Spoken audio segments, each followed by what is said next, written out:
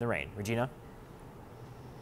Yeah, good morning, Evan. That's certainly important information to know, especially with that busy holiday travel. The last thing we want is for somebody to end up driving in a flood risk area. So here, this is actually Hazard Center Drive right next to the DoubleTree Hotel roundabout. This is just one of the areas where we could see some closures.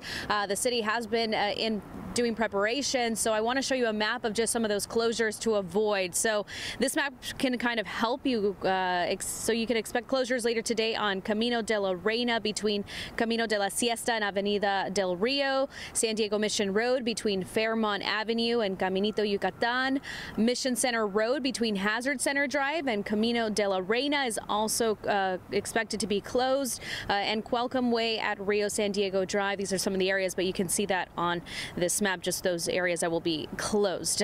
So now city crews started rain preparation since Monday. They've been putting up signs to let people know they can't park in flood risk areas. They've also have multiple locations handing out empty sandbags later today for anybody who needs it. They're taking this rainstorm very seriously, and they advise that you do the same. So for those driving in the rain, the city wants to remind people to drive safely and be flood ready.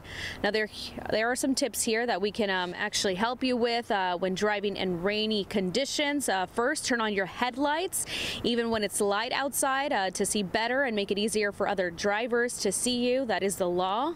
Also, try to drive toward the middle lanes as water tends to gather in outside lanes, and avoid driving through deep water because it can affect your brakes. And if you can't avoid it, test your brakes afterward to make sure they've dried out and are working properly. So back out here, we will be monitoring this location, of course, the areas where closures are expected, but right now seems to be running smoothly. The roads are pretty wet from last night's rainfall, but of course we will be live out here all morning giving you the latest updates. So stick with CBS 8. In the next half hour, you'll hear more from city officials and what they've been prepping since Monday. So for now, I'll send things back to you guys.